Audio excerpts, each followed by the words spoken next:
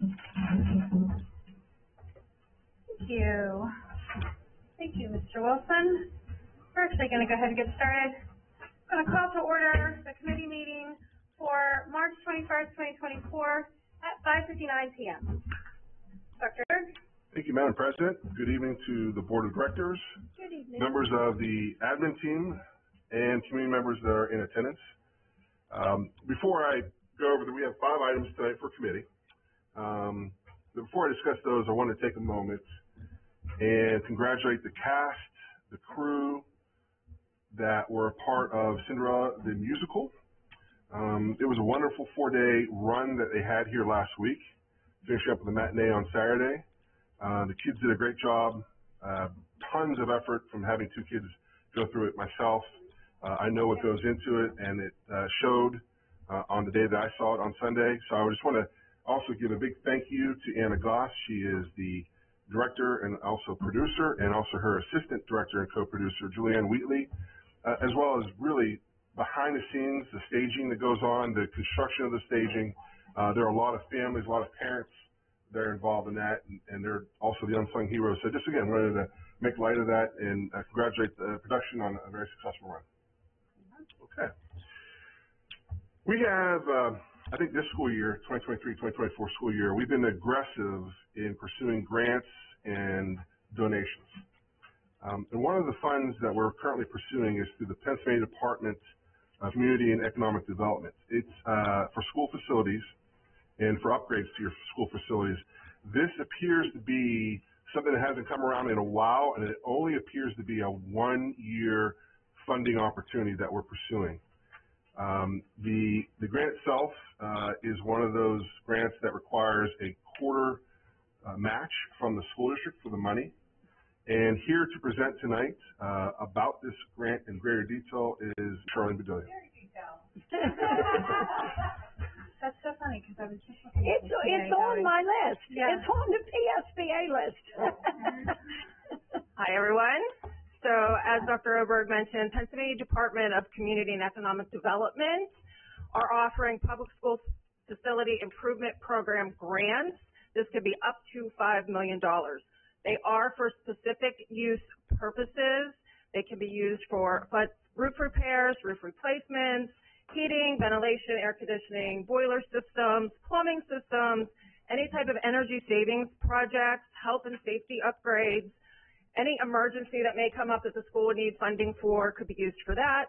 Accessibility projects, internet connectivity, any demolition projects that are on the docket, or window repair, window replacements. So Craig McKee, our facilities director, and I have been talking along with Dr. Oberg to try to find some use for this money. We are, as you know, are in a bond obligation and have some of that money set aside, so we are actually talking with them too to see if we can reconfigure some of our current debt to set that aside to use grant funds if we're approved. We do have to have the application in by the end of April. There is a 25% match. In our conversations internally, we thought if we could get a $500,000 set aside for the 24-25 budget, that would give us enough funds to do a $2 million project. We don't know exactly what kind of project we're going to submit for yet. We're still in the stages of collecting all of our data, research on what we need to have done, but we have to move quickly. The tennis court? I So saw that. That's one of the priority areas that Mr. McKee has spotlighted is ventilation. Oh. There are a couple areas where the ventilation, actually in the admin is one of them, that was last worked on in 2002 to 2006. Oh. So that would be one of the key areas that we would have to have, we would partially use that money towards. Oh, sounds exciting. Thank you. You're welcome. And I think I'm just going to say. Oh, so there's no, yes, so that's one of the things that's going to be on the agenda tonight for you to consider. Yes. Next, while you're there, I just wanted to give you a shout out while you're up there. Thank you. If you mind. So tonight, Charlene's also going to present to us a preliminary budget. This is not to be voted on. No. This is the initial work that has gone into this, from meetings with our admin team, our from building principals to the different department heads.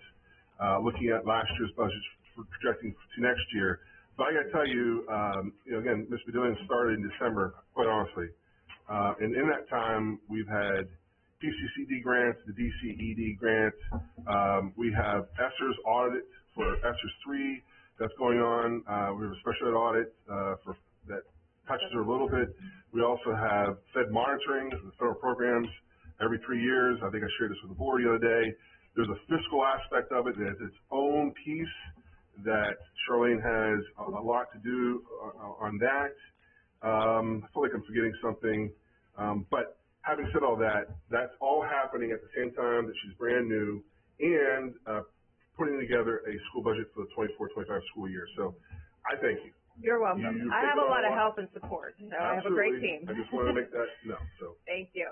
What I'm presenting to you tonight is very preliminary. We're not going to delve into a lot of actual discussion on this because I know it is going to change. But these are the first indicators of what the budget's going to look like for the upcoming year. The state budget has not passed yet, so our state subsidies are still projections. I'm using the projections in this budget of what they are telling us right now. If the budget passes, we will have this amount of money for our basic education and our special education subsidies. So again, very preliminary. So what this budget consists of is the anticipated revenues. That's our anticipated tax revenues, our federal and state subsidies and grants, and our expected expenditures. So that includes all of the salaries that are going to roll over with our step increases for next year, benefits. Benefits are going to increase in cost. We don't know exactly how much yet. We are anticipating a 10% increase. That is what I've used in this budget right now. Our dental is also probably increasing. We don't know how much. I'm using 5% in this preliminary budget. So as you can see, a lot of still unknowns. Our retirement payments, that luckily is staying about the same, so we were good there. All of our educational program costs are in this initial budget, our charter and cyber school costs, flood obligations, utilities, etc. So everything that we typically see in a state or school budget is in this school budget. Some areas of concern for me are healthcare expenses. As I said, they are increasing. Our debt obligation for the 24-25 school year is $3,009,000. So just a little bit of area concern there. And of course, we're exhausting all of our ESSER fund money at the end of September. But there are areas of opportunity. So some things to be looking forward to. A lot of federal and grant money out there, so we are applying to everything that we can to get some additional funds there. We are also ramping up our private donations and sponsorship initiatives, so that hopefully will help us defray some small costs for supplies and things like that can help us in other areas. So again, very preliminary. I will have more at next month's board meeting. Okay. Thank you. Thank you. Thank you very much. Okay. For the last few months, we've been presenting priority challenges that came from the Future Ready Comprehensive Plan that was developed in the 2022-2023 school year. In that plan, there are 4 priority challenges. We've spent the last 2 months focusing on attendance and then our student data, our achievement data at the elementary middle school level. Today, as we promised last time, this is part 2 of that plan. Dr. Gotchen is going to present to you the high school data. Mr. Bonus was also going to present, but he was not able to attend. So again, Dr. Gotchen is going to present the vision and culture of high expectations regarding high school specific data. Dr. Gotchen, do you need me to do that for you? I should be okay. Okay. I think. Yeah, you want to. Or does it does work, doesn't it? Yeah. We'll let you. You go take looking for me. I'll cook for you next time you help them. We'll make it even. All right. Well, good evening.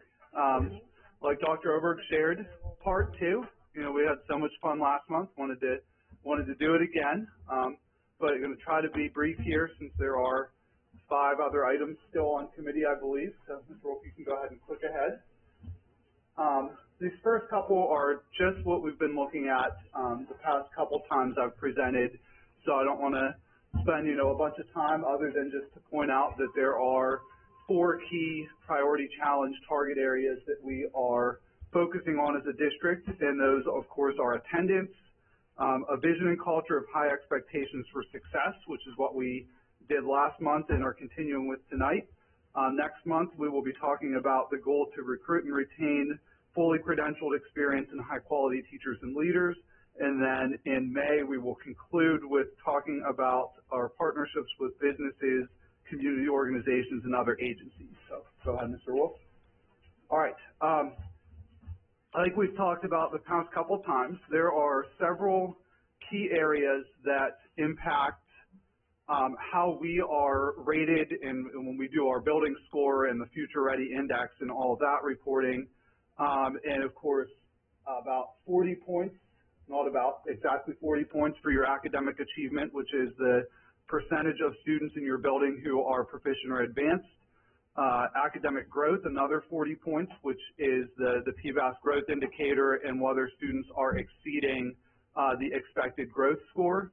And then for the other academic indicators, attendance and graduation rate. And much of tonight's focus is going to be about graduation rate, graduation requirements, how that works, how that's calculated. Pennsylvania recently made some significant changes to graduation rate and graduation pathways, and we're going to talk about that. So go ahead, Mr. Wolf. Again, this was our initial year 3 target, 3-year plan, with last year being year 1, this year being year 2, and next year being the conclusion of this phase's comprehensive plan. And so in the midst of all of the other audits and budget stuff that's been going on, I've kept this low on the radar, but pretty soon we're going to need to be working on the next iteration of the comprehensive plan, although I expect it will be a little bit smoother because we went through it once. We have a really great initial plan, and the next iteration I think will be a build upon and an expansion of the current plan. So we are already in year 2 of the 3-year cycle for Future Ready planning, and go ahead, Mr. Wolf.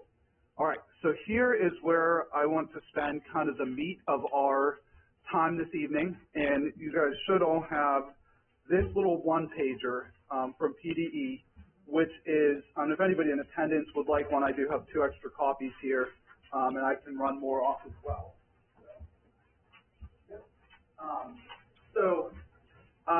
What they did with PA Act 158 of 2018, but like many things in government, it took a few years to take effect and then took a few more years because of COVID, so that last year's graduates were actually the first graduating class for which this act was fully applicable. And basically, the history there is the Keystone exams have been in place for a number of years, and it used to be, well, the first goal was 100% proficiency, right?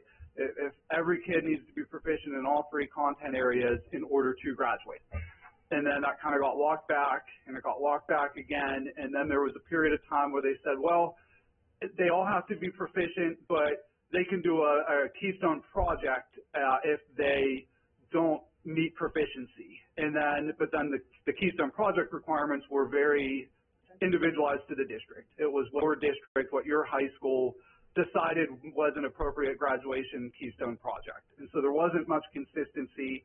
I do think with Act 158, they got a lot of things closer to right. And will there ever be a perfect plan or perfect pathway? Maybe not, but I think there's a lot of good meat behind what Act 158 does. And so basically it spells out a number of different pathways to graduation that students can use to meet state requirements to be a high school graduate. And again, this took effect with last year's graduating class was the first class for us that this was applicable. They still take all 3 Keystones at the end of those courses, and they can, if they are proficient on all 3, that's kind of the most straightforward, simplest path forward. If you are proficient in all 3, you've met the proficiency pathway for graduation. The next pathway, and you kind of see they're down the list in not a hierarchy, but a list of how many steps it takes to meet that requirement or how many areas. there is now also a Keystone composite pathway, which means if you are proficient in at least one of the three, and none of them are below basic, and you have a overall scale score of at least 4,452, then you can meet graduation requirements by being proficient in at least one and not below basic in either of the other two. So that's the composite pathway. The next couple of pathways, alternate assessment, which is kind of exactly what it sounds like. And a lot of those have to do with performance on AP exams, SAT, ACT performance. A couple of them, it's a little bit strange because if a student has struggled to meet proficiency on Keystone exams, I guess it is possible but not likely that they would achieve the required scores on an exam in the same subject, but for AP or ACT or SAT. The biggest one we use on this alternative assessment pathway is if a child has been accepted into a four-year institution and has that letter of acceptance, then that is considered a approved alternative assessment pathway. Basically, if a university is saying, hey, we're ready to accept this student, we've reviewed their transcripts, we've reviewed their academics, we feel comfortable with them, then that can be used as an artifact.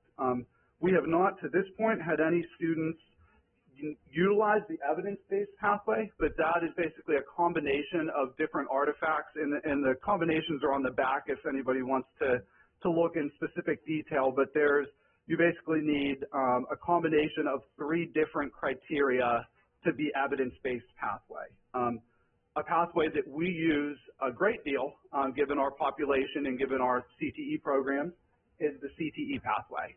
We have a number of students who meet graduation eligibility through Act 158 by completing a CTE program either here with our BOAG at Western area or at Penn Commercial. And then the last pathway area is if a student has an individualized education plan, they can graduate based on their IEP goals and progress towards those areas. If there is a student who doesn't hit on any of those different pathways, which again, the majority of students are able to fit into one of those areas, there is also a waiver designation. If you exceed 5% of your graduating class graduating with a waiver, then there is kind of a state look at, like, what are we doing? Why do we have more than 5% of our graduates on waiver?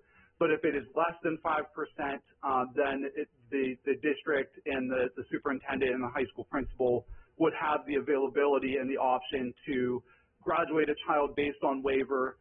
Circumstances like a child moves to the district in their senior year and they, there's a unique situation or circumstance, or if a child has met all of the local graduation requirements, because again, these are the state pathways, but they still have to fulfill local requirements as number of credits in each course area. And so districts do have that flexibility and that freedom to waiver as long as it is less than 5% of the graduating class. And so, Mr. Wolf, if you go head on. Just to give you guys an idea of where that puts McGuffey over the past couple years. So 2023 was the first class under Act 158, and you can see the number of graduates in 2023 and which pathway they met the criteria under. Now I do want to qualify, you see the two asterisks for 2023. So those students were ninth graders when they were due to take both the Bio and the Algebra 1 Keystone exam, which means that as long as they passed Biology and Algebra 1, they did not take the Keystone, but they were given what was called a non-numeric proficiency. So they basically were automatically given proficient on both Biology and Algebra 1, which is why you see 95 students compared to 24 and 25, where those students were, again, required to take all three. So it looked really great that we had 95 kids proficient in all three exams, but you always want to know the context behind the data, and so 95 is in large part because many of those students did not have to take Bio or Algebra 1 Keystones. They were just automatically graded proficiency. You can see this year's graduates, we are well on our way to having all of them meet those pathways, and you can see which ones are the biggest, right? A majority are either between proficiency or composite, and then CTE is definitely our next biggest. And you can see we don't have a ton in either the alternate assessment or evidence-based. When they are an alternate assessment, it's typically that four-year institution enrollment that is triggering. And the other last thing I would point attention to is, I know 2025, it still says 8 are to be determined. That is some of those students, maybe not all, but at least some of those 8 students potentially are in a CTE program right now, and it's just a matter of will they reach completion in that program that could move them to a CTE pathway.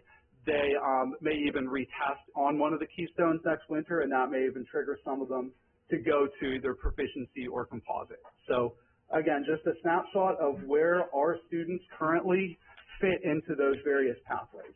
Go ahead, Mr. Wolf. All right, something we were proud of, speaking of graduation rates, and I guess that's one of the biggest things I'd hope we take away tonight is when it comes to graduation rates and graduation requirements, that's an area of strength, I think, for us as a district, that you can see our historical four-year rates, and when Mr. Bonus and I went over this earlier, we thought it was important to also add context that this is specifically the four-year data.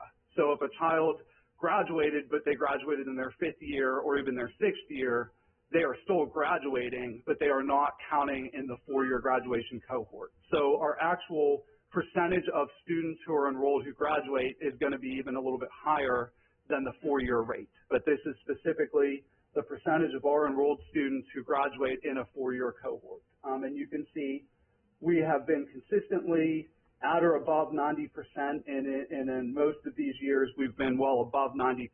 And you can see kind of students at McGuffey compared to the statewide graduation rate, and then at the bottom you can see the statewide goal is that 92.4% of students would graduate statewide by 2033. And so we feel pretty good about that. We feel pretty good that our students are reaching graduation requirements. And again, that's the goal, right? Like, test proficiency absolutely is important, and it is one of the paths to graduation. But having it opened up for other avenues to career readiness especially, it allows us to kind of do some other stuff. So, Mr. Wolf, you can go ahead on. For the Keystone specifically, and I realize everyone may be familiar with kind of how this works, but I always try to approach it as, a way to make sure that everybody's on the same page. Algebra 1, most students take during their 9th grade year. We do have a small number that take it during their 8th grade year. Biology is all 9th grade, so most students will take both the Algebra 1 and Bio Keystone at the spring of their 9th grade year, unless they had algebra as an 8th grader. Literature is then their sophomore year, and so at the end of their sophomore English class, they would then take that 3rd Keystone exam. The way the windows work, and Keystones are a little bit different than PSSAs, that because they're an end of course exam as opposed to an annual, checkpoint, students can retake those after they've already completed the course and taken the exam the first time. And so Pennsylvania offers 3 windows: spring, which is primarily your first-time test takers; winter, which is majority of retakers; and there also is a summer window. McGuffey has not, in my time here, I don't believe we've ever had summer test takers. That's just, we've not had a need to do so. But you do have an option to do a summer testing window if a district would choose to do that. And lastly, when we look at the proficiency numbers, it is different than PSSAs in that it waits for the 11th grade cohort to account for any retakes. And so it's not like as clean and cut and dry as PSSAs, like, hey, they take it, then we immediately know the proficiency percentages, because we have to wait until those freshmen retake as sophomores and so on. And so, Mr. Wolf, if you'll click on, just very quickly, this is the same information, the same targets that we looked at last month, but I just wanted to plug in the Pennsylvania averages for each Keystone exam so that we can kind of see where the state is. I don't want to, dwell on this necessarily, because I'd rather focus on the time we have on our specific student data.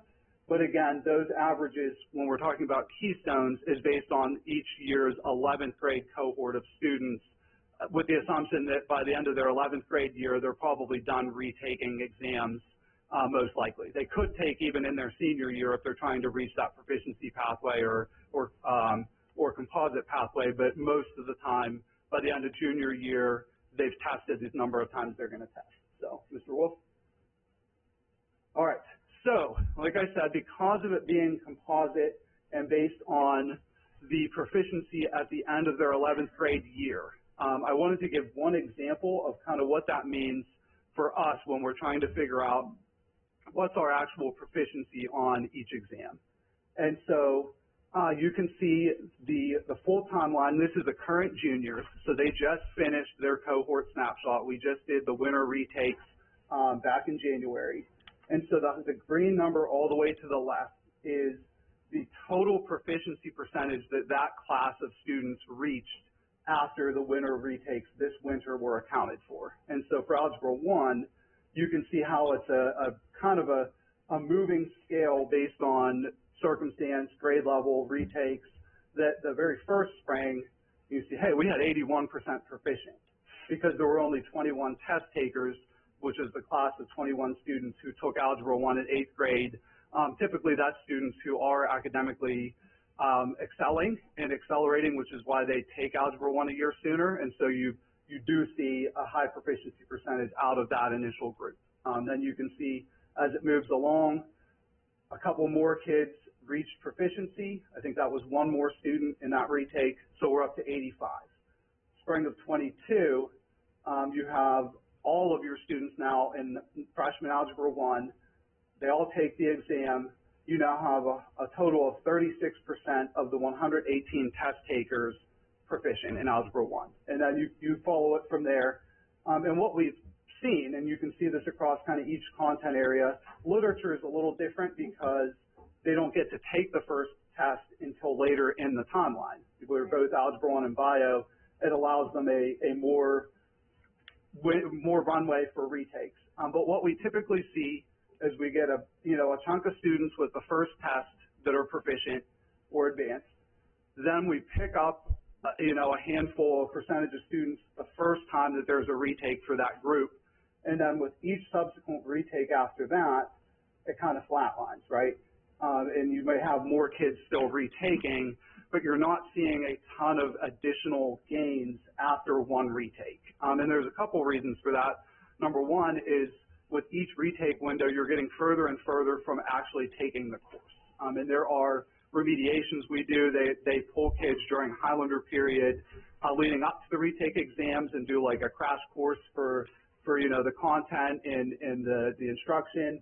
But the other factor at play, and I think this is an important discussion for us as a district, is the reason to continue retaking. If a child has met composite, or they've met CTE, or they've met one of those other approved pathways to graduation, and yet we would still continue having them retake, at that point, the only marginal gain would be we might boost our proficiency percentage, 1 or 2 more percent, right? And so our kind of philosophy at the high school to this point, and that's not saying this couldn't change, but it's primarily been, hey, everybody takes it at the end of course, and everybody gives their one retake.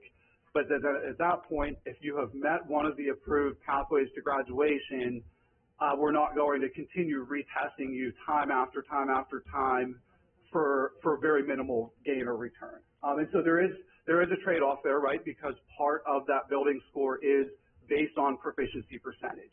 Again, not a huge trade-off because, like you can see, after the first time they retake, it's not as if we're gaining a lot more proficiency numbers after the first retake anyway. So that's kind of how that's laid out, and I just thought this was the most helpful way visually to kind of explain what's going on and how we reach those ultimate numbers as far as proficiency percentages for each grade. So, go ahead, Mr. Wolf. Last couple items here. We talked about the growth in PVOS last month, and so I won't spend a bunch of time here, but I did want to go ahead. You can go to the next one as well. just to show our Keystone exams and our growth over the past two Keystone administrations, 2022 and 2023 test year. And so you can see Algebra 1 has been, you know, not all the way where we want it to be, but we are seeing kids improve and grow their performance based on where they came into Algebra 1. And literature, we're seeing very positive gains in terms of what they're doing based on their previous assessment. And I do want to spotlight biology because it is up there, right? And you either embrace the data as it is, good, bad, or indifferent, or you try to, right, like avoid it and dodge it. And I don't ever want to be in the business of dodging something that could help us better serve our kids. And so this whole year, we have been focused on 12 science, rewriting all of their curriculum, all of their content. They've had daily collaboration, and at least one day of that week, myself and principals and Dr. Oberg will push in with them to meet and touch base and talk about progress. We've been doing some research into core resources to update for 612 science. And lastly, driving a good bit of this is that Pennsylvania is changing science standards altogether, with next year being the first year of implementation, and then the 25-26 school year being the first year of live assessment for the new steel standards. And so what I would say and kind of have everybody keep in mind for that biology is absolutely, like, we know that's an area that we need to focus on. It's an area we're hoping as we go through the next few years that we see that start to move forward. And our science teachers, they definitely take great pride in what they're doing, and I know that they would want to say the same, that they're working on it. They're actively trying to come up with ways that we can better serve our students. And I know last month, Mr. Bonus had you look at the new course progression for high school. Everything we're doing is designed to try to drive that forward. So go ahead, Mr. Wolf. All right, last couple things here, and I know this was shared previously, but we have something to celebrate kind of at the academic end of our high school program, which is our advanced placement students. And there were only 4 high schools, I believe Mr. Bonus said, in Washington County that received any level of AP honor roll selection. Cannon Mac, Peters Township, Chartiers Houston, and McGuffey. And so basically what is up here, you can see that all of the AP content courses that we offer in our high school, and then you can see the 1, 2, 3, 4, 5 represents the number of exams in each course and the number of exams with that score. And so for AP, a score of 3 or above is considered a qualifying score from a college standpoint.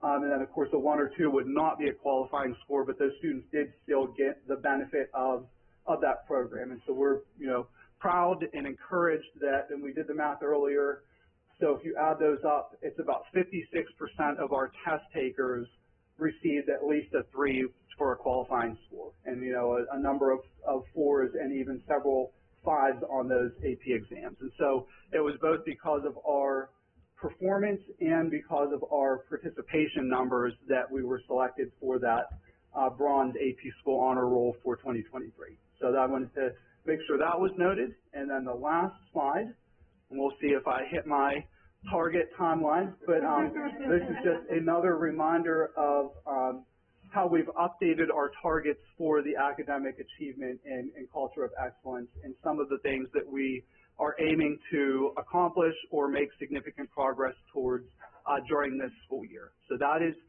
kind of part 2, talking about Keystone's high school graduation requirements and pathways. If anybody has any questions or thoughts, we'll certainly be happy to field them. Yes. I have more questions so that everybody understands. Mm-hmm. The individual pathways to graduation, while some may be simpler than others, there isn't like one that's better than them all. And the idea is that it provides a more individualized pathway to meet the student's capabilities. So I just want to... Yes, correct, absolutely. It's as long as they meet somewhere on that list, they are considered college and career ready. They are considered, from a state of Pennsylvania standpoint, ready to matriculate from high school. So that's a great point, that some of them, you know, require less steps or less documentation, but it's not as if someone meeting one of the other pathways is less prepared for life. And in some, I can think of a number of kids in my own schooling experience that were probably distinguished on every test, but were not prepared for college or career, right? So yes, absolutely, it's not a hierarchy. It's just kind of a number of different ways forward. Good question. Thank you. Yep. Anything else? Great. Thank you, everybody, for your time. All right. Okay, next item actually is to discuss the new logo. The presentation will give you a little bit of background on this. Going through this year, as we were looking at projects that had to be addressed from a facility standpoint, one of those areas was actually a new scoreboard.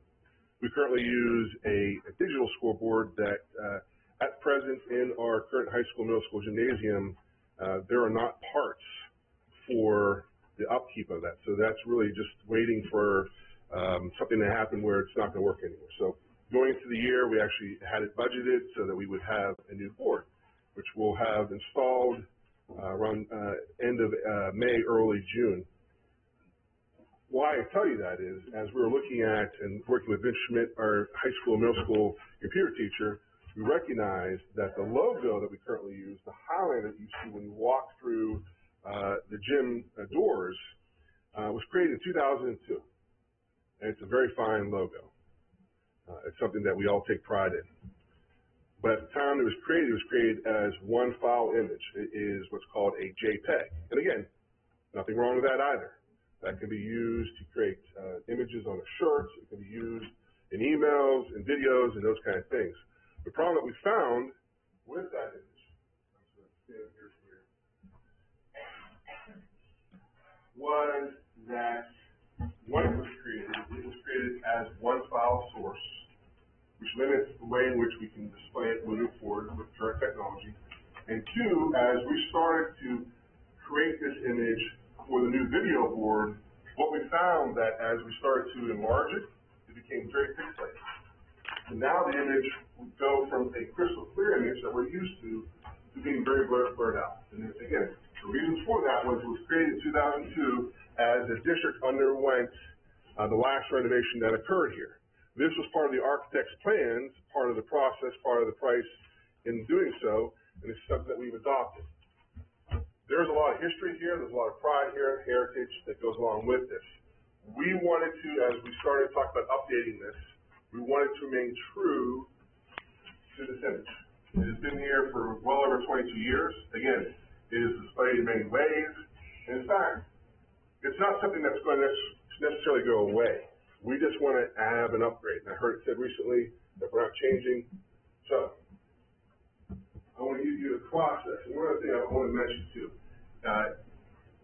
This was something that initially when we started looking at this, we really would have loved to have some kind of contest, voting possibly even amongst our students, our student body. That's exciting to me. But as we started going through this, one of the things we recognized was that the changes were incremental. Because we weren't creating a brand new image, we really were trying to replicate this, but update it and modernize it. There wasn't like the stark contrast. And I'm going to share this with you.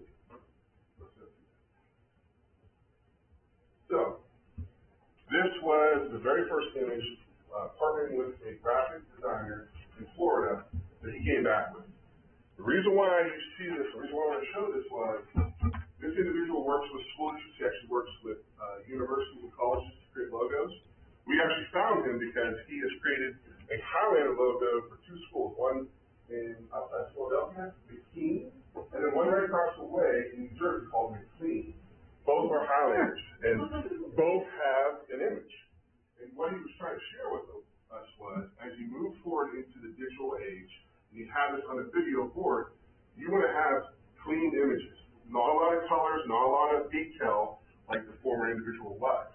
So this was the very first image that we got. Now, some things that you'll note, if I go back, well, actually, I'll go back quick. The MCG. Again, when it was created in 2002, I'm sorry, you'll see that our current MCG no longer represents that on that board. Second, and I don't know, I've not seen the original. This is the highest resolution that we have, but notice his right hand. It looks to me that there's probably some kind of sword or something at that time, but we know as time progresses, that's no longer there. So, taking this image, we want to stay as true as we could to form, and this was the first image. Now it's handed by the step. You have the new MCG logo and what should be a shield. And that's important to details. But there were calls, there were video calls that were between myself, Ed Dalton, our athletic director, Mr. McKee, and also Vince Schmidt, again, our computer teacher, about this image. Okay. So that's where we started. This would be version 1 of where we started. This is version 2. The other thing that we recognized, for uniformity's sake, for consistency's sake, is that we also need to have a color palette. What we found as we look at our sports organizations and we look at the ways in which our logo has been displayed, we didn't have a color palette that resided and that would help with the way we display this image.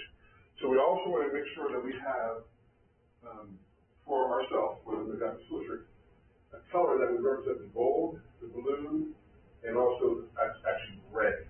So we started messing around and looking at what we had when it comes to Vegas gold. That's the color that we use currently. And there are multiple types of Vegas gold. There are multiple different types of Vegas gold. The navy blue, again, there's different shades of navy blue. And then actually, and I didn't realize this until I looked at the logo. Do you guys know what the third color actually is predominantly in our logo? We've got gold, we've got blue. What's the third one predominantly? White actually is a good call. I didn't even notice this until we really started looking at this. It's actually red. Red in the bonnet, red in the flag, red on either side of the shoes. So that was the one area we kind of moved away. It wasn't predominant. So not only were we moving towards having a logo and would have a color palette that would be sustained throughout, whoever uses this logo, whether it be our youth teams or high school teams, whether someone's using it internally as a t-shirt, you would have a color palette to it. This would be version 2. You can see how it's drastically changed from the very first. This was the version I shared with you folks about a month ago, my Friday email. This was version 2. Okay? And what happened there was, I said, that looks like a Hellcat. I made it look like a shield. And then we start saying, this is the area, the tartan. The way the tartan looks doesn't look like a tartan color or a plaid color. That was the thing that was like driving us all moving forward. Okay. So we went from version 1 to version 2 to version 3. Subtle changes throughout. One of the things that you'll notice, something that's new, it's a Braveheart look. And that is, if you notice over his right eye, as he's looking out, what appears to be a shadow, that's actually supposed to be war paint. And as we were looking at this, we was like, well, here it looks like it's just a shadow. Here it looks a little bit better, but it doesn't really blend in well. Okay? The other thing we want to recognize, and this individual said he could do for us, was we wanted to have just the torso from the head up as a possible alternative to having the full size. So,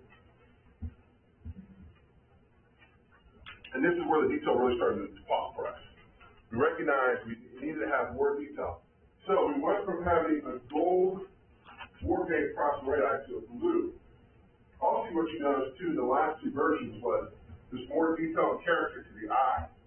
A lot of times you won't see detail there, but to be true to the original highlighter, you actually see his eye, you actually have that highlighted in these. And the other thing with that is because this will be another version, is in the belt buckle, on top of the sash, you added the MCG logo. Okay. So let's get to the final version.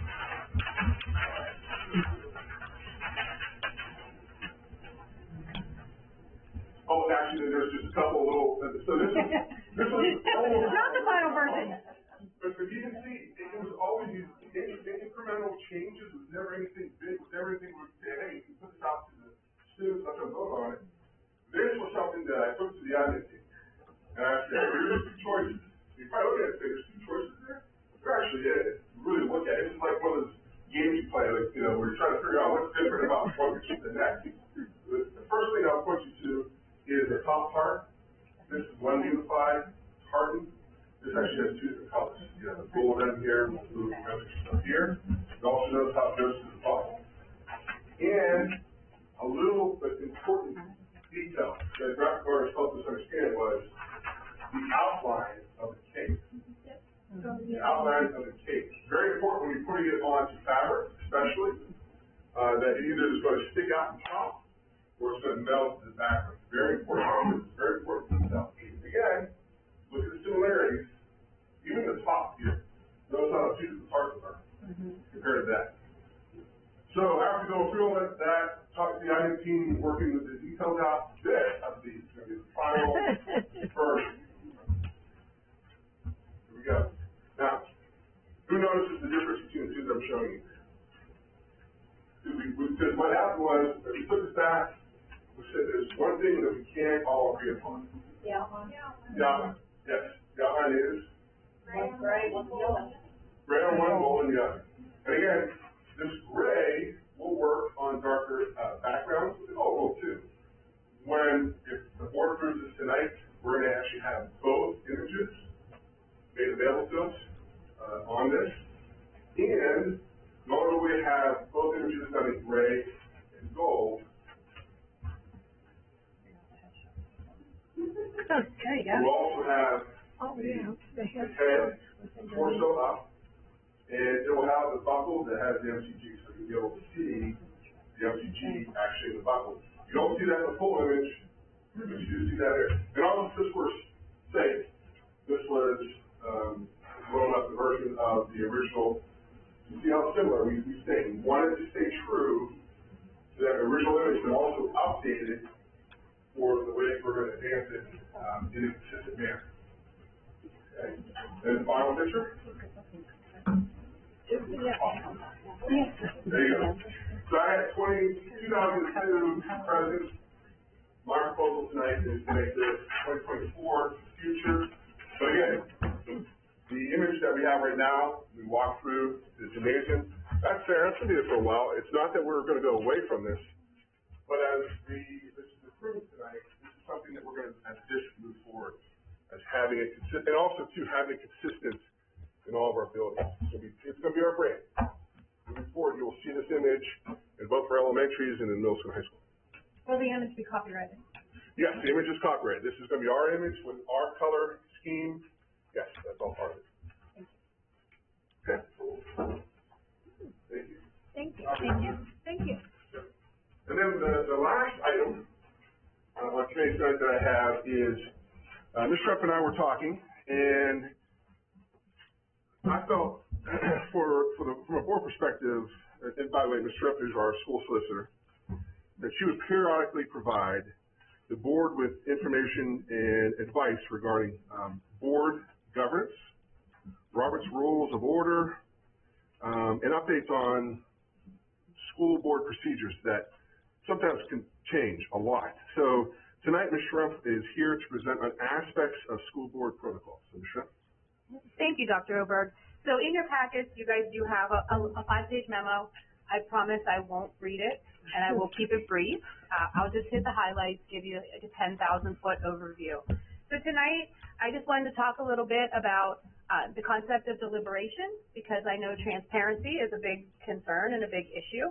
So I really wanted to have a little conversation with the board about what is deliberation under the Sunshine Law. So the Sunshine Law is a pretty simple law, and it requires that any time a government body holds a meeting in which deliberation, and I am quoting that word, I'm using air quotes, but in my paper here it has real quotes, or official action by a quorum of its members takes place, the meeting must be open to the public after public notice of the meeting. So the number one question, right, is what is deliberation? And deliberation is the discussion of agency business that is held for the purpose of making a decision. So if you aren't discussing agency business, you're not deliberating by the nature of the definition. Agency business is defined in the Act as the framing, preparation, making or enactment of laws, policy, or regulation, the creation of liability by contract or otherwise, or the adjudication of rights, duties, and responsibilities, but not including administrative action. So, you got all that? Super easy, right? So, you would think most meetings, most meetings are agency business, and they are. There are some times that a meeting is not considered deliberation. Discussion of items that are, like we just said, that are not agency business are clearly not under the Sunshine Law. Issues that you're going to discuss that you aren't going to decide are not under the Sunshine Law. One of the big things is a board retreat. How the team of 10 gets along with each other. You're never going to take official action on that, but you do need to meet to do that. So you get to meet in private to do that. It doesn't fall under the Sunshine Law. And this is the big one, and it's in bold in your little packet. Discuss an issue to familiarize oneself with that issue can qualify as deliberation, as long as a majority of the members are present. And you will hear me say, that's why I get nervous about group emails, that's why I get nervous about group text, because those things are technically a meeting of the deliberative body. It's a meeting of you guys if you have a 9-person group text chain. So those are included, so that's why you need to be careful. The way I like to see it as a board member is you want the information to flow to you and gather information. You don't want to start to discuss it. It's the discussion that gets you in trouble. And this is the problem that solicitors face, is the initial comment is never the problem. It's the back and forth. So someone says something, okay, someone else replies, and then the solicitor's like, whoa, back up. And everyone starts to think, oh, well, the solicitor's trying to keep me quiet. They don't want me to talk about this. That's not the case. It's that exchange that makes it a deliberation. So the very last page of your little packet, I created a flow chart. I'm pretty proud of my flow chart. So when you're reviewing emails and you're trying to think, am I going to engage in deliberation? You can always refer to your handy dandy flow chart here. First question is the topic we're discussing agency business? So if we're all going to stand around and talk about who we've got in the NCAA poll, we're totally good. If we're going to talk about the McGuffey Highlander new logo, we're going to take official action on that tonight. Probably not a good idea to talk about that. So if the answer is yes, we move on. Are we engaging in discussions on this topic? If it's only informational, no Sunshine Law violation, we're great. If we are engaging in discussions, the very next question becomes, is the topic covered by executive privilege? So there are exceptions to the Sunshine Law. They're in the executive session part. Executive privilege is limited to certain items. Those items involve collective bargaining strategy, grievance strategy, personnel, safety and security, criminal investigations, quasi-judicial deliberations, litigation, and the purchase or lease of real estate. So if we're talking about one of those things, perhaps the deliberation is okay. However, if it's not, stop. Just stop. Put a little stop sign in front of yourself and go, oh, maybe I shouldn't get into this. Maybe we should talk about it in an open session. So quick for you guys, but wanted you to understand a little bit that deliberation usually comes with the second action. So again, it's not that anyone's trying to silence anyone or quash anyone's speech. It's more that that's what triggers it. And in this little packet, I gave you some suggestions of how to handle when people come to talk to you. And read through them, spend a little bit of time, and see how the one section kind of stops. Like this is how I would suggest you handle it. That kind of stops the concept of let's talk back and forth. And then the second example shows you how it can spiral really, really quickly. And I just made that up, and Dr. Oberg says that's a familiar thing that happens in some emails sometimes. And I know that happens in every district that I represent. Because it's very easy. Email is very quick, and it's stream of conscious. You're like, oh, I want to respond to that. Let's think about taking a step back and not doing that and staying legal. So, thank you. Thank you. Thank you. I have a question. We have to do it in a public meeting. When in a public meeting can we do it? So it depends on what the issue is. Like I raised in here, I used an example of, somebody wants to discuss a certain topic, reach out and ask to have it put in committee first so it can be discussed. And then it goes on the committee agenda, just like this is today. And then it can get added to an agenda if the majority of the board thinks it's something that they would like to add to the agenda. But the first step would be contacting board leadership and the superintendent and asking about it being discussed in the committee meeting. Correct. Does it have to be on the committee agenda to be discussed in committee? Or is the committee time still an opportunity to bring up something? So the committee the agendas are set, right? And Act 65 says that you can't discuss items that aren't listed on your agenda. If there's something that you would like to bring up, I mean, certainly talk to your board president, talk to your superintendent, and get it on the agenda. Is that committee and meeting? I'm sorry? Is it both the committee meeting and the regular meeting? Yes, sir. Yes, sir. Okay. I had one other question. With the board meetings, I know there's, with the Sunshine Act, things have to be public except for those executive sessions. Yes. So with, like the board retreats, for instance, do those have to be advertised and made available to the public? No. She just went over that. No, because they're not agency business. Got it. Okay. Since they're not agency business, they don't fall under the Sunshine Act at all.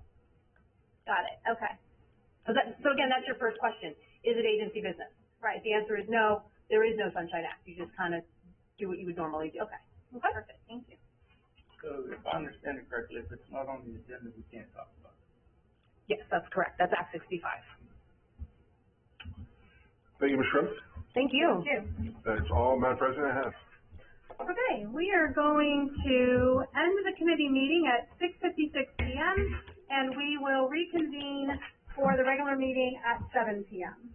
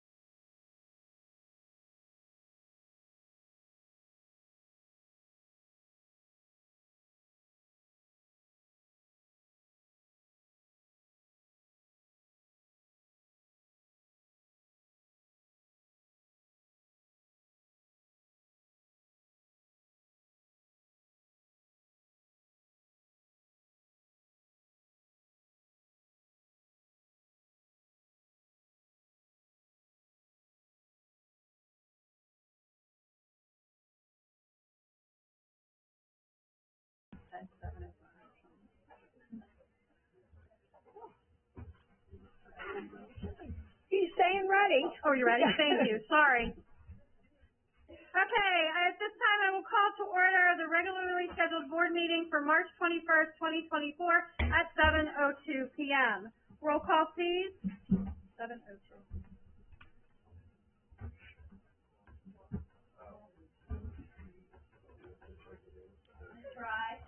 Present. Jackson. Present. Mr. Kern. Present. Mr. Lazier. Here. Ms. Blackheart. Present. Mr. Harnish. Here. Ms. Shingle. Present. Mr. Thomas. Here. Mr. Renata. Here. As we began last month, the board had decided we wanted to begin each meeting with a prayer prior to the pledge. At this month, Pastor Jake Judy from West Alexander Methodist Church is here to pray. So if you'd like to participate, you can join us. Yeah.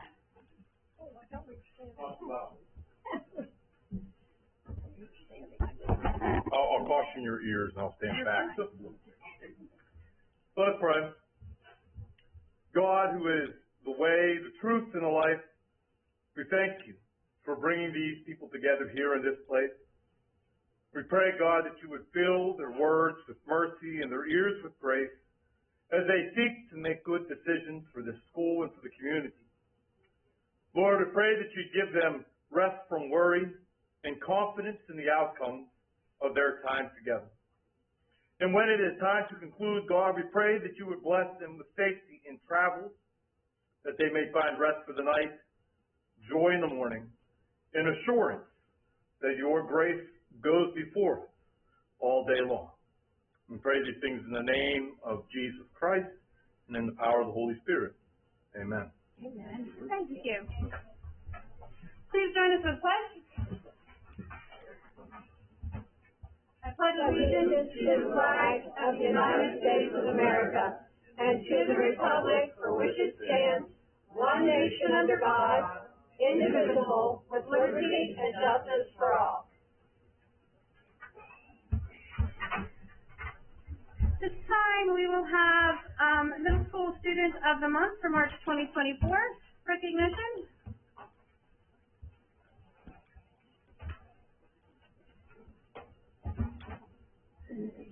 Good evening. Miley Main is the Middle School Student of the Month for March.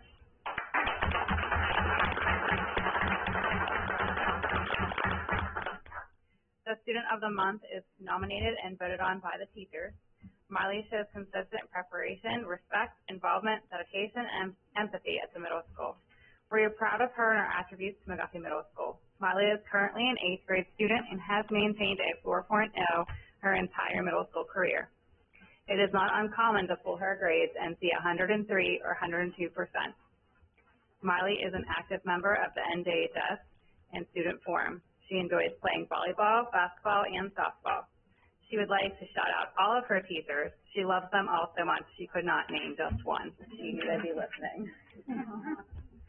Miley values her time with her siblings, Izzy and Tucker. She loves the simple moments, just hanging outside with them. Her advice for her peers is always to get your work done on time. Miley, we are honored to have you at McGuffey Middle School.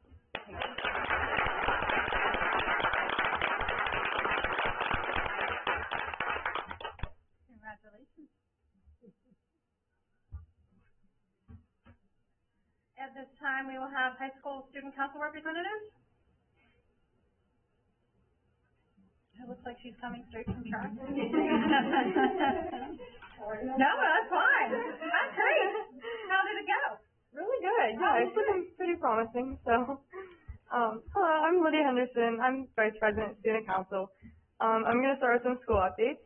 So, this past weekend, the McGuffey Drama Club performed Cinderella. It was a great turnout. A lot of people came to see the show, which is a good sign. The advanced placement courses are completing their mock exams in preparation for the final exams in May. The Carnegie Science Center spent a week on our campus teaching science classes through project-based activities last week. Employees from Range Resources worked side by side with the students in agricultural mechanics and engineering technologies on Monday to construct a sheep feeder for the annual Running of the Wool event in May.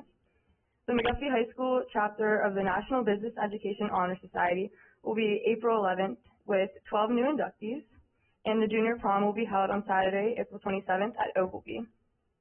Now for our sports, I'll try to get through this without coughing. Cool weather's like coming out. So for girls basketball, here were the all-conference teams, all-conference athletes. For girls basketball, we had Lexi Ewig, Madison Gasso, and Taylor Schumacher. For boys basketball, we had Grayson Wallace and Aiden Cunningham. For wrestling, it's a long list. Tucker Main, Lane Ely, Emmett Wolf, Lucas Barr, Victor Bonus, Garrett Newman, Logan Rainier, and Reed Teagarden. For rifle, we had Riley Dunn, Abigail Noble, Marcus Ray, Sarah Klosser, and Rachel Cox. And special congratulations to Riley Dunn, who won the PIAA championship in 3-position shooting competition. Congratulations to Riley. For baseball, we have 8 starters returning. We've only played 1 game so far, and we're currently 0-1. Praying for them. Softball has 7 starters returning, and we played 2 games, and South Allegheny was today. I don't know how that game turned out. They're currently 1-1. Tennis, boys tennis has 15 players out for the team. They lost 2 tight matches. They're currently 0-3. I don't know why that's on here, but hopefully they do. For track, we have 60 athletes. We had their first scrimmage today versus Waynesburg High School. Looking like a great spring. We invite everybody to attend in the upcoming games. So, thank you. Wonderful job and presentation. Thank you.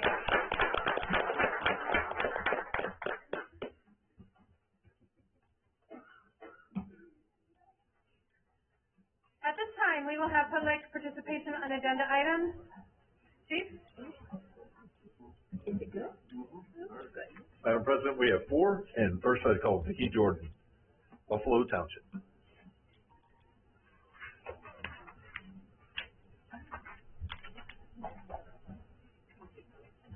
Hello everyone, Vicki Jordan, Buffalo Township.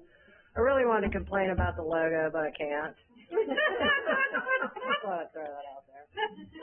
Anyway, I just want to start by saying, I want to be clear, I support sport programs, and I support FFA. And I recognize the importance of these programs.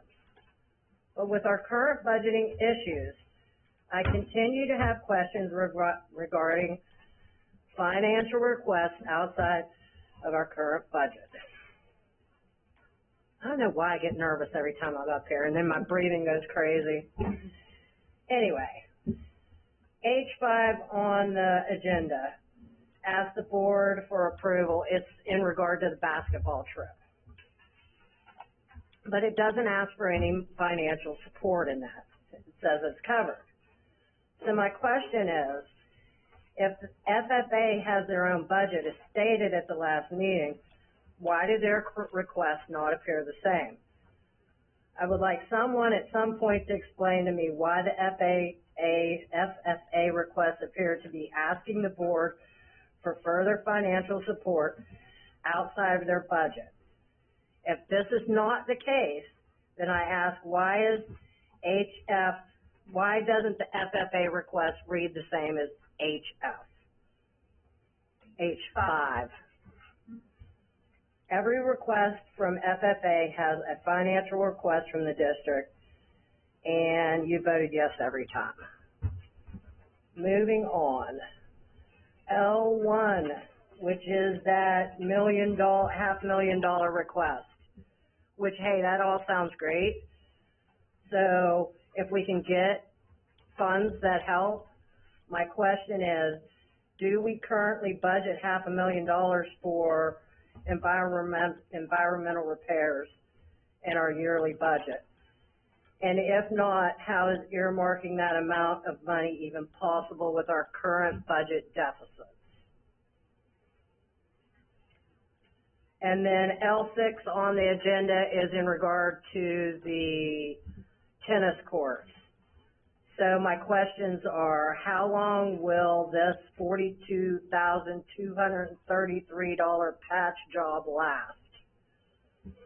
What is the dollar amount allocated for the tennis department within the athletics budget? Is there off-site courts that could be utilized to avoid this huge cost, which is clearly not included in any budget? Is this something that can be included in the 24-25 budget and be part of the sports budget and not the general budget? And everything else I have is non-agenda. So I thank you for your time, and I hope somebody will get back to me with answers. Thank you. Thank you. Thank you.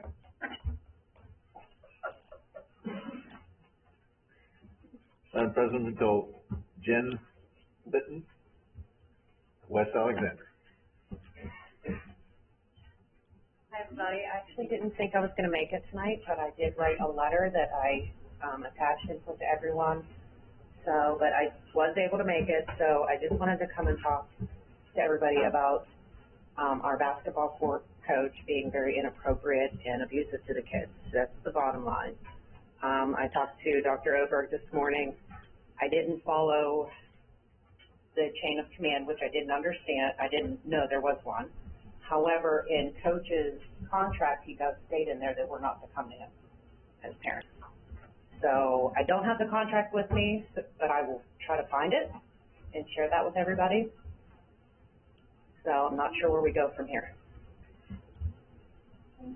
Thank you. Thank you.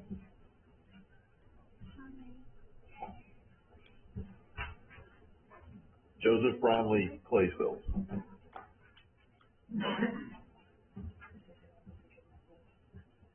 Thank you for your time. I'm sorry if my face becomes red or I begin to kind of get shaky in my voice, but I'm quite angry. I'm here to talk about Coach Andrew and his abuse to our girls. The U.S. Center for Safe Sports considers this abuse, or it is abuse, emotional abuse specifically, behaviors and actions that cause emotional harm to another person, including verbal acts, screaming at, berating, insulting, body shaming, or ridiculing someone. Physical acts, punching walls or throwing objects at someone. Coach Andrew has done most of these things. And I believe it's been reported to Coach Dalton. I know it's been reported. And Coach Andrew has kicked steel doors and dented them in front of our girls during halftime. He's thrown basketballs and almost hit girls. And I'm not as involved as some of the parents. My daughter's a sophomore. I don't attend all the games. He's also been face-to-face with our girls, screaming at some of them. And I'm going to be collecting information from these parents. Sadly, it's gotten to this point. This stuff's been going on for over a year. And I'll be taking appropriate action. Some of these things sound like child lineable offenses. And, it's very upsetting as a parent that it's gotten to this point. Mr. Dalton has been at the game and witnessed him swearing and yelling at the girls individually for mistakes. And that's not okay. That's abuse. And so as Mrs. Litton indicated, we signed a contract at the beginning of the year that Coach Andrew doesn't, accept us. We signed a contract that we wouldn't go to him because he doesn't listen to parents. There's a lot of problems here. I hope you guys take swift action. I sent I'm pretty sure all of you, including Coach Dalton, an email last night, so you've been informed, and I'm informing you now. Also, there are other acts of abuse, denying attention or support, isolating someone for extended periods of time, or excluding an athlete from practice. I believe my wife sent some text messages that are inappropriate, that after one child quit because of this abuse, he followed it up with text messages in a thread that I'm sure he knew she'd read. And I fully expect this abuser to lash out at me. That's what they do when this confrontation continues. It's unacceptable, and I hope you guys take appropriate action. I'm not going to read anything further regarding what's abuse, but these coaches are trained on what abuse is. They know what it is, and it's unacceptable. Please take appropriate actions. Do you have any questions for me as I'm here now? We're not allowed to engage in questions and answers. I'm sorry, but I do appreciate you coming. Thank you. Thank you. Thank you. Thank you.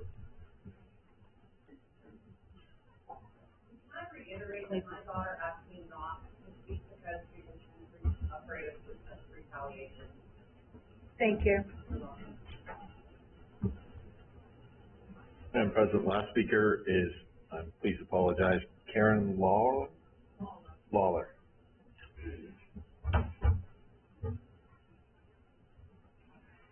Hello, I apologize. I am from East Findlay Township, and again, I am here in regards to Coach Andrew.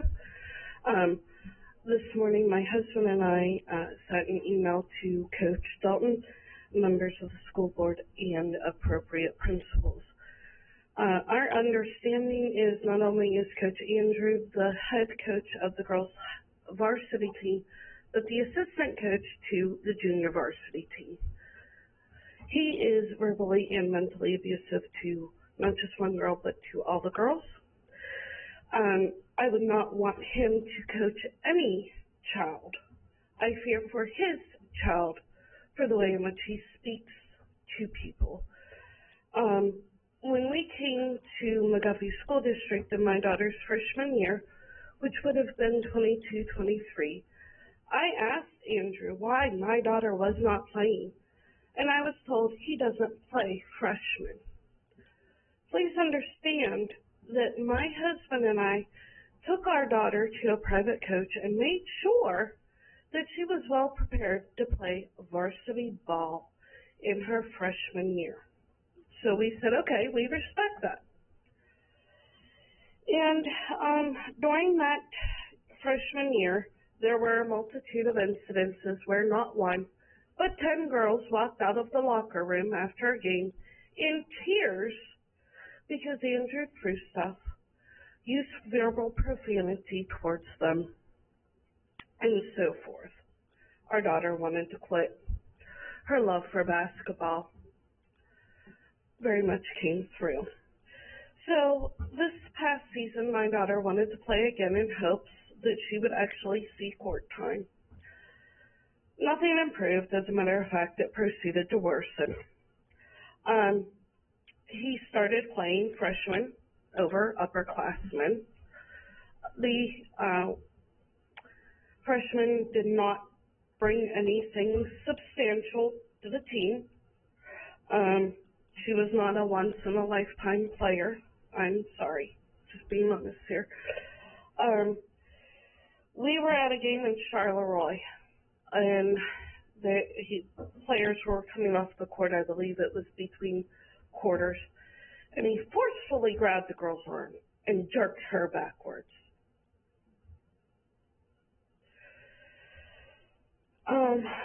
Then there was another one where at the Fort Cherry game, the day before the snow day, our senior had 4 fouls on her. It was time for a foul shot, Fort Cherry to shoot. Andrew looks at her and goes, "How the fuck did you get 4 fouls?" I don't speak to my children that way. I don't speak to other people's children that way. And I'll be damned if I let somebody else speak to mine that way. And of course, at multiple practices, there were things that were divided. Coach Andrew worked with his starters. If you weren't a starter, you were sent to the other end of the gym to shoot baskets. So when the girls that shot the baskets went to play, and they didn't maneuver or follow the plays that he wanted them to, he would stand on the side of the court, scream and yell profanities and yell at the girls because they didn't know what they were doing. But never mind the fact that they weren't taught, they didn't know the play. That's not my fault. That's not the girls' fault. That's Andrew's fault. I realize we're not in kindergarten and not everything is equal, but we're adults. We're trying to raise good young adults. We all have to set examples. Andrew sure isn't doing that. You know, I am a nurse. My husband is a minister. We have license. If we technically should have reported this incidences. because our license very much can be on the line for this. He shouldn't be coaching. He's been fired from 2 colleges for some reason. Did anybody look into his previous record, get any form of a personal referral for him before we hired him here as a coach? I mean, I know that people do it for teachers or for principals, things like that. I think we need to do it for coaches also. Thank you for your time. Thank you. Thank you. Thank you.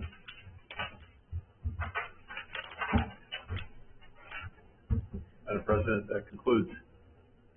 Thank you, Chief. Thank you to all who participated. At this time, I need a motion to approve the minutes of the February 15th, 2024 school board meeting as submitted. Second. All those in favor say aye. Aye. Opposed? Abstentions? Motion carried. I need a motion to approve the general fund schedule of bills from February 14th to March 21st, 2024, check 78906 to 79038, and the amount of $797,673, I can't speak tonight, and 32 cents as submitted. So moved. Second. All those in favor say aye. Aye. Opposed? Abstentions? Motion carries.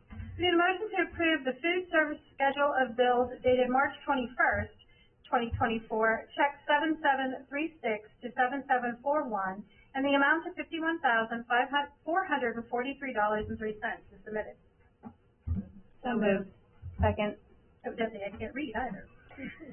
All those in favor say aye. Aye. Opposed? Abstentions? Motion carries. Need a motion to approve the treasurer's report for the month of February 2024 as submitted. Second. All those in favor say aye. Aye. Opposed? Abstentions? Motion carries. I need a motion to approve the GOB Series 2021 bill list dated March 21st, 2024, check 21050, in the amount of $38,260.56 as submitted. So moved. Just like to add that I read that and spoke it correctly. All those in favor say aye. Aye. Opposed? Abstentions? Motion carries. This is an announcement from Dr. Oberg. I have the pleasure to announce the 10-year permanent professional employee status has been earned by Joel Ames. She is our elementary librarian for both Joe Walker and Claysville as a result of 3 consecutive years of satisfactory teaching in the McGuffey School District and fulfillment of the requirements set forth by the Pennsylvania Code. Congratulations to Joel. Congratulations.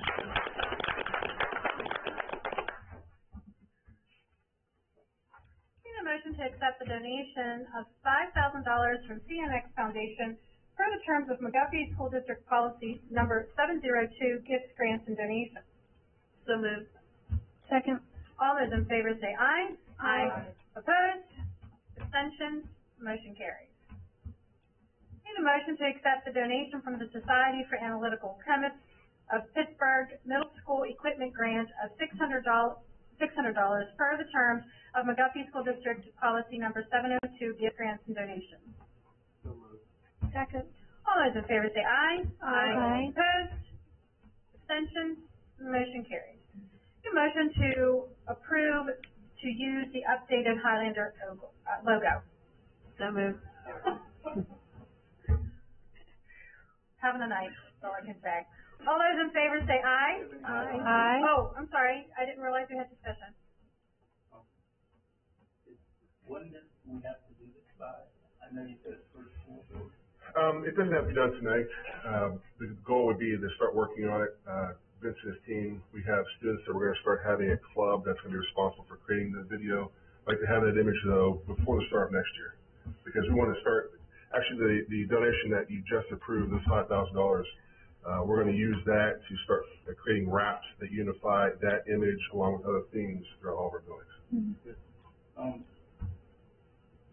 question was, I thought you had a very good idea when you could have some students participate in help and develop or fix, or do you think that it's where it's at now? I mean, do you think we need any involvement? Be my question. Well, No, at this point, and again, it was something at the very beginning, and it was really just the process. The process was little pieces here and there. It wasn't, if it had changed to something and morphed into something different, then absolutely I thought we could have made two different images of something different. But it was such a process that we got into it and we said, what are we really going to show them? Just the differences in the gray versus the gold.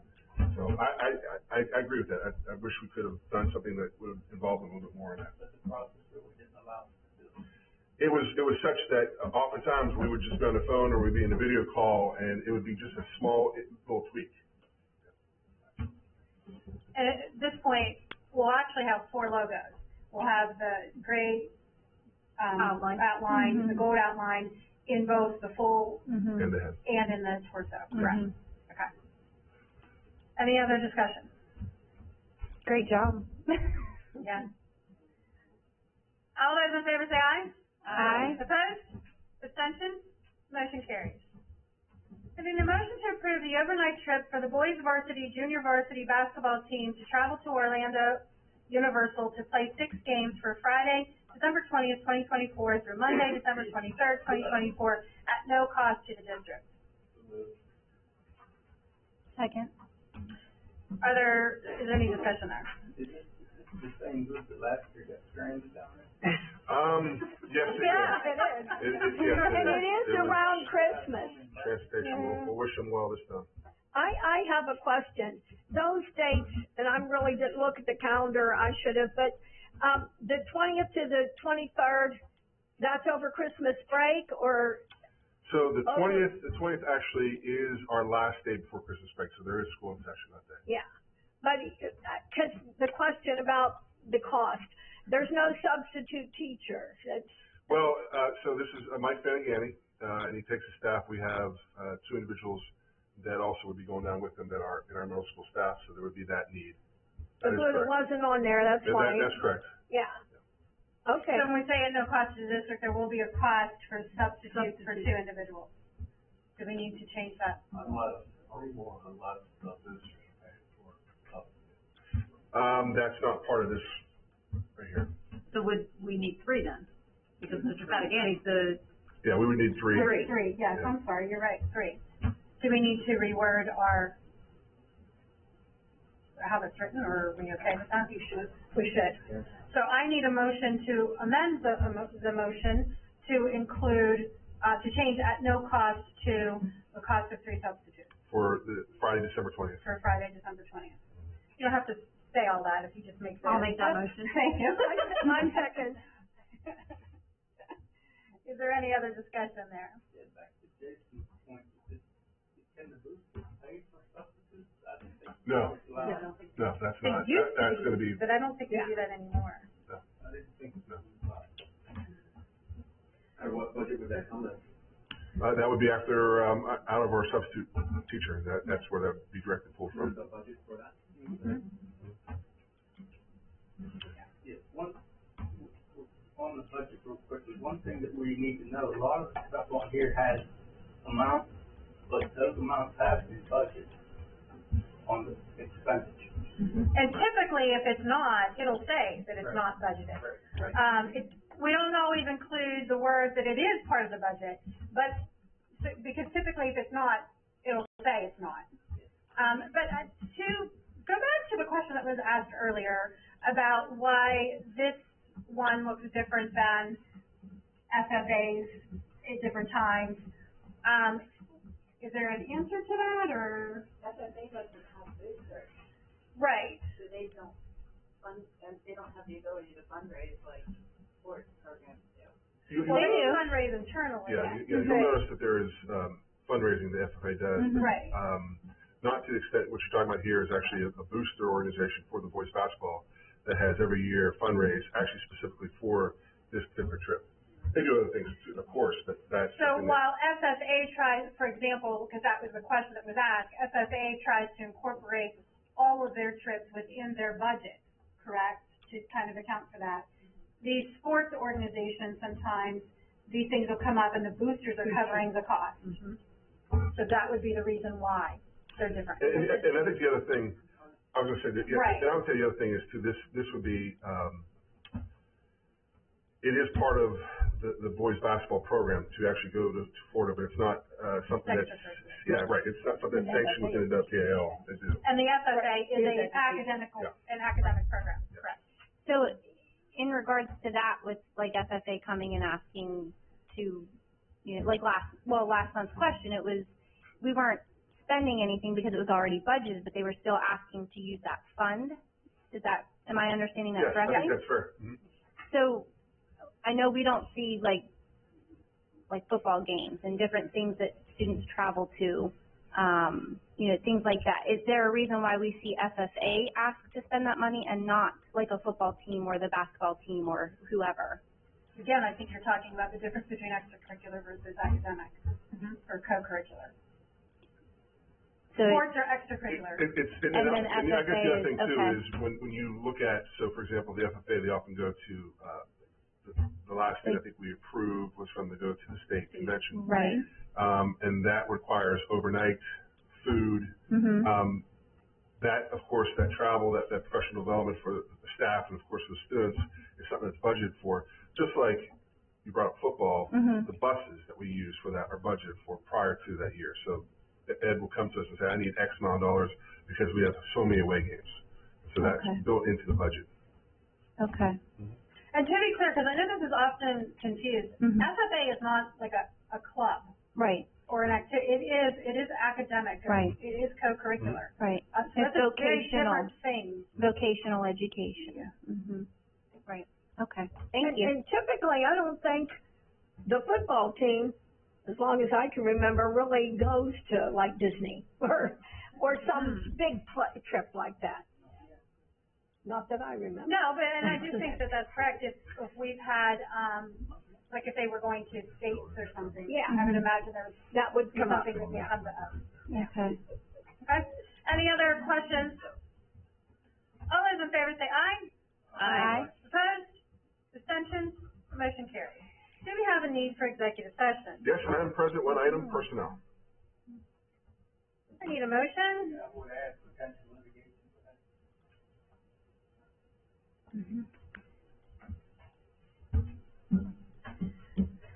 I need a motion to move to executive session. I'll make the motion. All those in favor say aye. Aye. Opposed? Abstained? Motion carries. We are in executive session at 7:34 p.m.